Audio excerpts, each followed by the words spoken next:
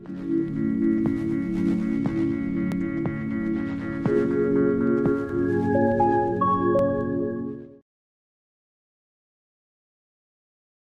you, Tia, and thank you to Sachs for having me here today.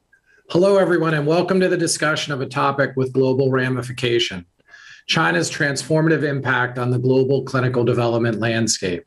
I'm John Oyler, the CEO and co-founder of BeiGene. To some extent, I'll make forward-looking statements about BeiGene in the context of today's presentation and as our business carries certain risk. Please refer to our filings with the SEC and the Hong Kong Stock Exchange for details. The global biopharmaceutical industry is undergoing a once-in-a-lifetime transformation.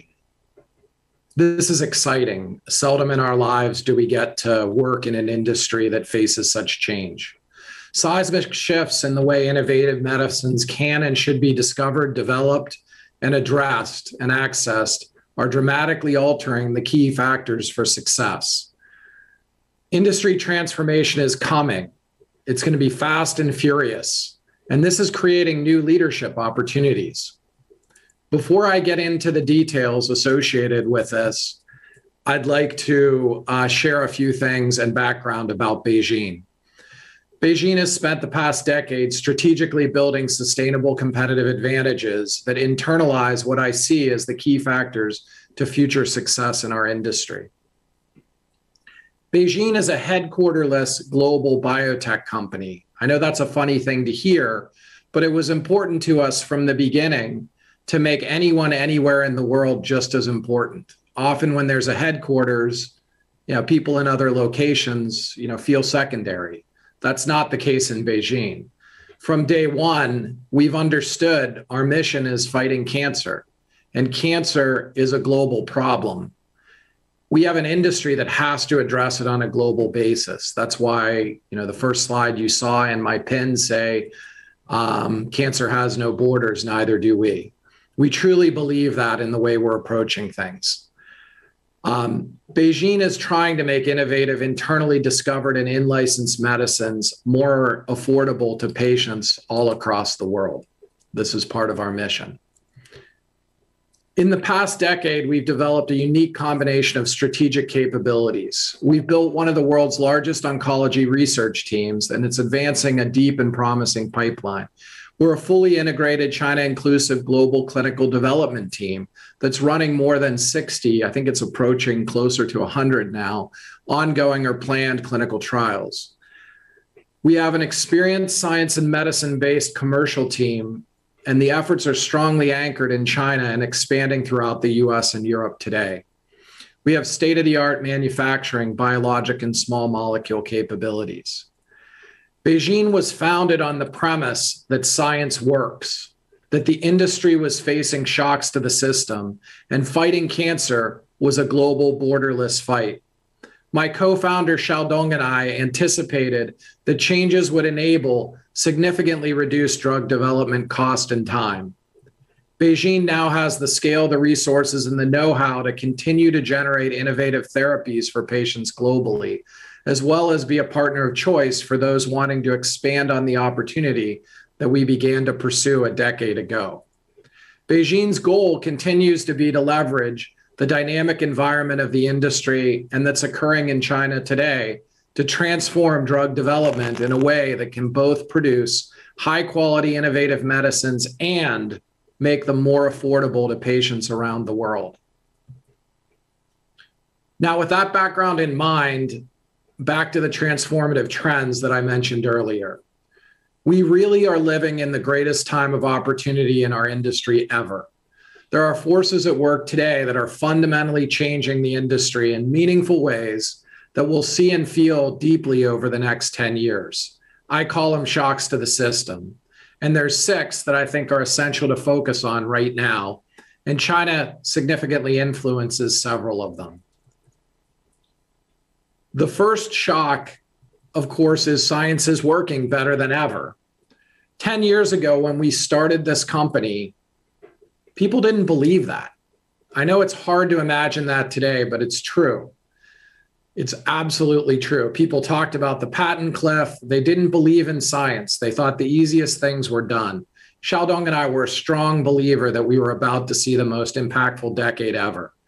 We all know that science works now, and companies all over the world have shown this, from oncology to COVID vaccines being some of our biggest examples.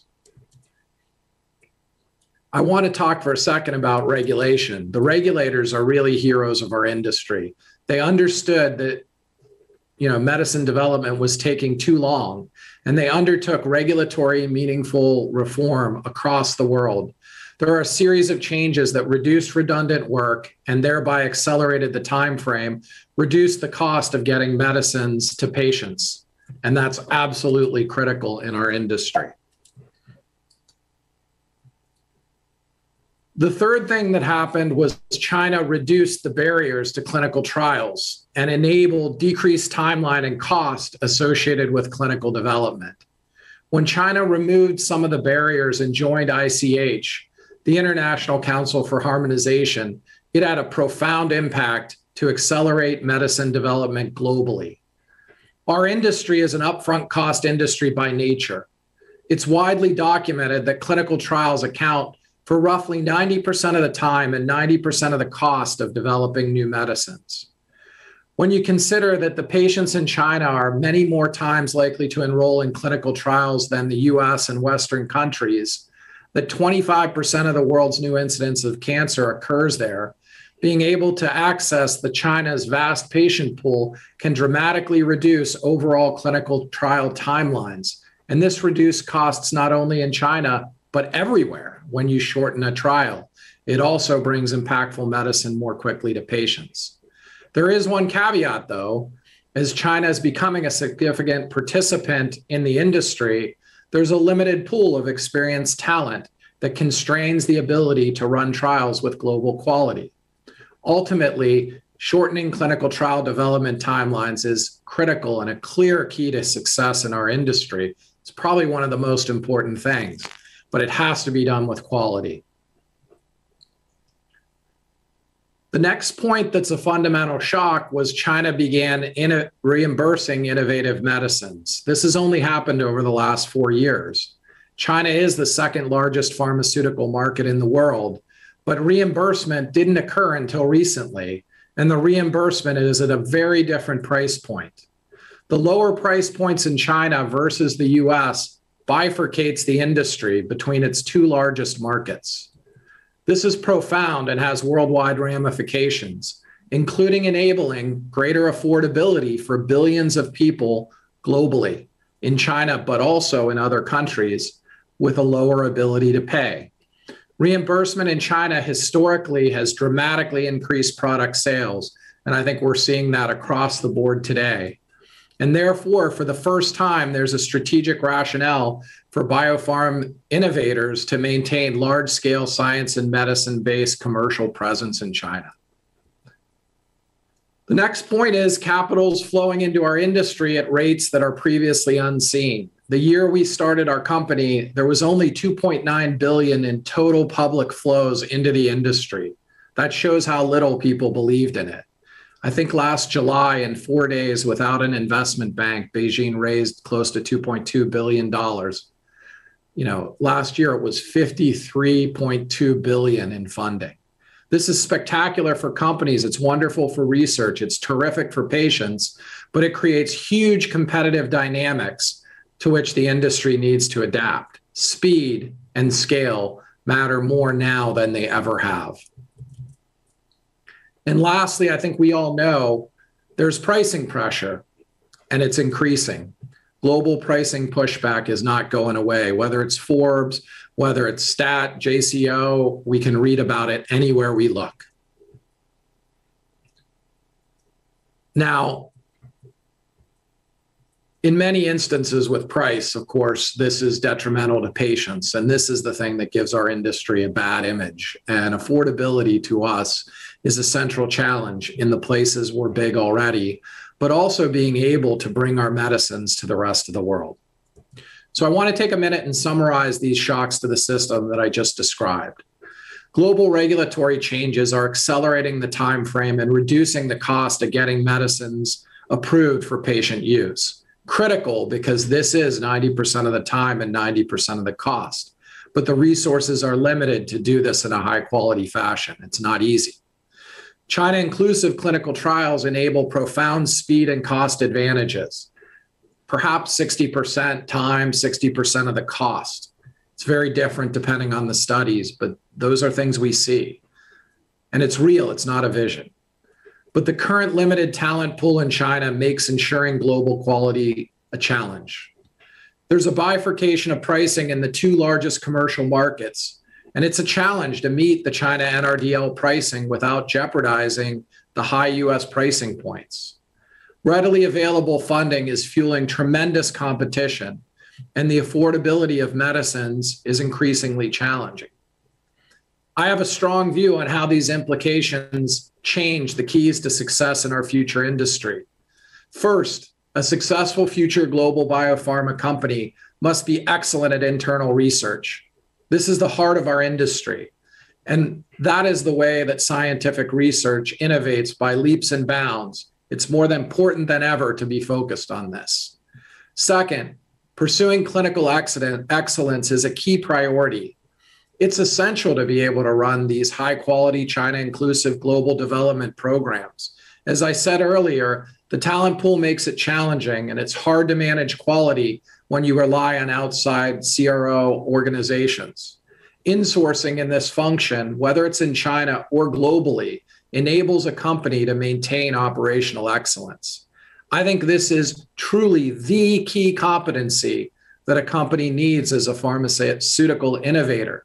I believe it's essential for a company to own and optimize this. Again, it's 90% of the cost and 90% of the time. Third, global market access matters. It's no longer sufficient to be a regional player. Cancer is a worldwide concern. The market is increasingly global. Going forward, having a part of the commercial assets, you have to have a science and medicine-based China team at scale. At scale is thousands of people. It's not a few hundred. Is necessary to bring your medicine to the second largest market in the world. And for every company, we're going to have to look much deeper than just the wealthiest 15% of the world. Lastly, speed and scale of internal capabilities are critical to remain competitive. Agile decision-making and culture of great communication and trust is necessary, and a focus on speed. I know I've covered a lot in a short time today. I also realize what I've described is easier said than done. None of this is easy, but I can offer BeiGene's example of our accomplishments over the past 10 years as a testament to what's possible. Currently, our strengths include a global presence with deep knowledge and access to China's enormous patient pool, a research team that's brought to clinic 11 molecules over time. Over the past 10 years, we've built a development team that's 1,200 plus strong and is integrated across China, the US, Australia, and Europe. And we have commercial platforms in the world's two largest markets, China and the US, and have just begun to build out in Europe. We strengthen our internal efforts by seeking out the best partners to supplement what we strategically opt to not pursue ourselves. And our vision for successful partnering centers on BeiGene conferring the best of all worlds advantages, a global presence and understanding with deep knowledge and access to China's enormous patient pool and experience in alliance relationships. Our intent is to be a partner of choice to biotech, to pharma, to scientists, and to other entrepreneurs for the benefit of cancer patients worldwide. To summarize my view of how China's evolution has a transformational impact on the global clinical development landscape, China's evolving regulatory system is contributing to the country's growing significance and the global therapeutic development landscape. Updated regulatory policies have accelerated approvals of domestic and imported medicine. Reduced regulatory hurdles that previously impeded innovation are helping China transition from a follower to a global leader in our industry. The global proportion of clinical trials being conducted in China is clearly increasing, and the worldwide community stands to achieve a decreased per patient cost of medicines developed if they're inclusive of China's population. We have the opportunity of a lifetime before us. We have passion, commitment to quality, and a drive for innovation. The global biopharma industry has the chance now to make medicines more affordable, to reduce the cost of patient access. This is an opportunity that we cannot and must not afford to pass up.